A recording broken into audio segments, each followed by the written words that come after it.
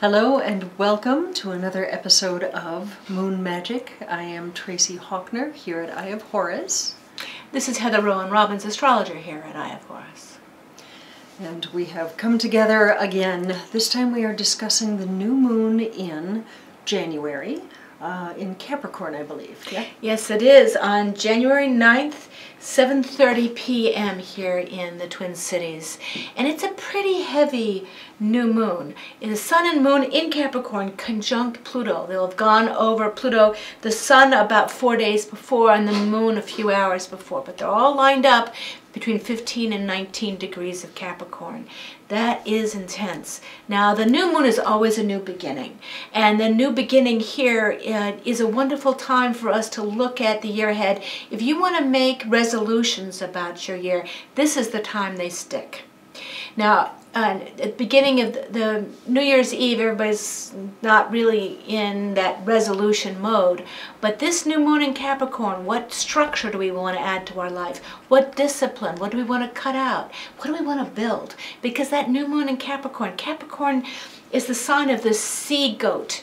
It's the mergoat. Yeah, the tail swims and the front climbs mountains. So it's how do we swim down to get a dream and then climb to the mountain with our intention.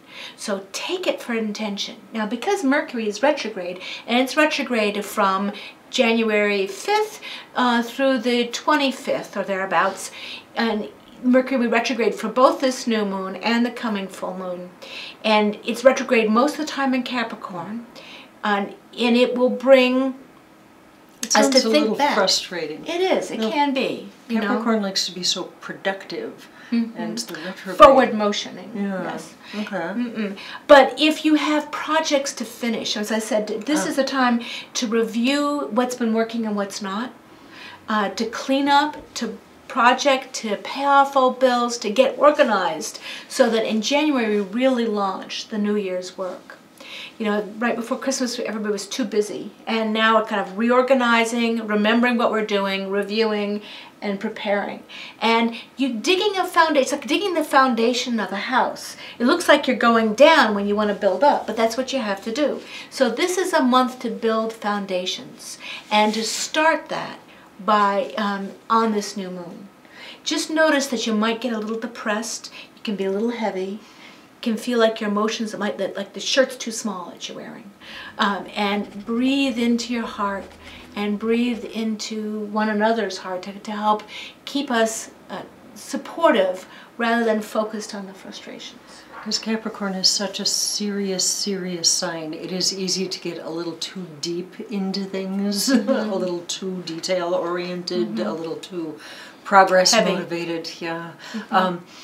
The rutilated quartz is a lovely stone to work with at this point. It is, it's got those little threads of gold that sparkle within, just to help us remember as we're digging down into this foundation, as you say.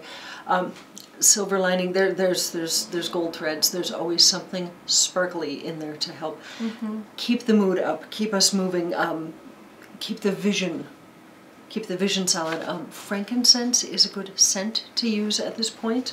Again, it just helps kind of lighten things up so we don't get too deep in.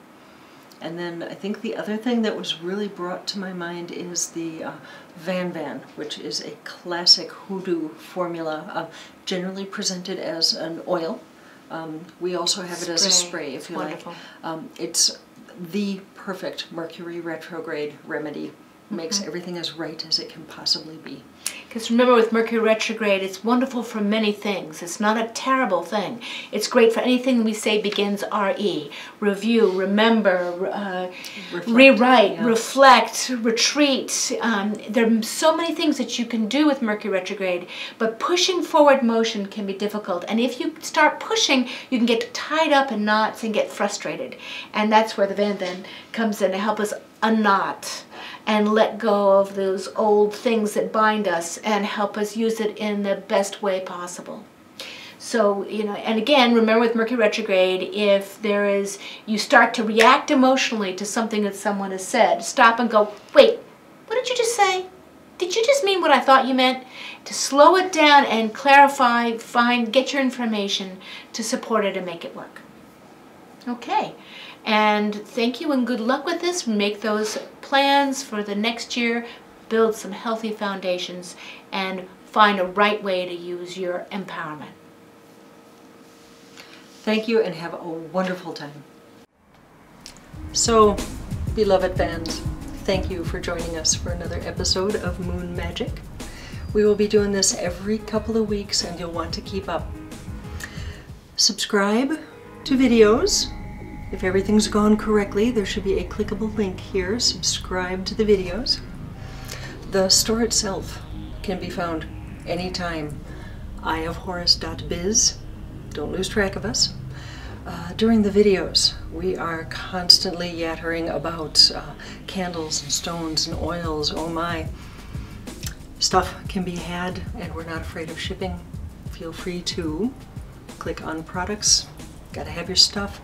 Readings. Either myself, Tracy Hawkner, or Heather Roan Robbins, fantastic astrologer. Book a reading, it's fun.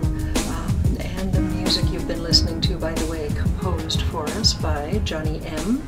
Johnny's music is also available. Important to patronize.